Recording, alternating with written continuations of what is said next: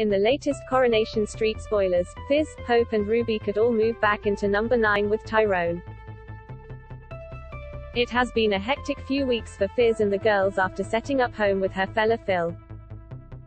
However, they'd hardly even settled in before Hope discovered Phill had a secret interest in her notorious serial killer dad. Hope then made use of a mini digger to vandalize Phil's car. And before long she, her sister and her mum headed back to Tyrone's home on the street. That also led to Fizz calling things off with Phill when she realized he wanted to write a book about her psychopathic ex who fathered troubled Hope.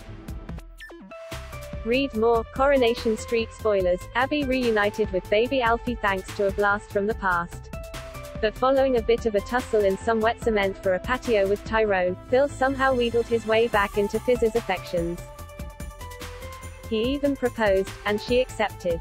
However, just a few weeks on, Fizz and the girls are on the way back to the cobbles of the street following a dangerous revelation from Phill. Coronation Street spoilers, Death Trap. It becomes ever more clear during next week's episodes of the ITV soap that it isn't just Phil's patio that needs a bit of work. It turns out the rest of his home isn't suitable to bring up a young family in, either.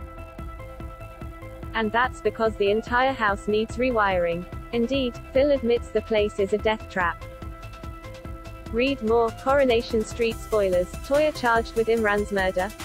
And he can't help but agree with Tyrone's solution for Fizz, Hope and Ruby to live with him while the necessary work is carried out.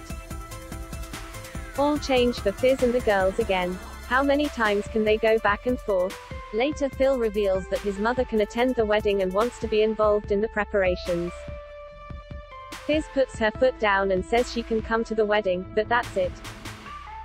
Coronation Street usually airs on Mondays, Wednesdays and Fridays at 8 p.m. on ITV. Leave us a comment on our Facebook page at Entertainment Daily Fix and let us know what you think of this story.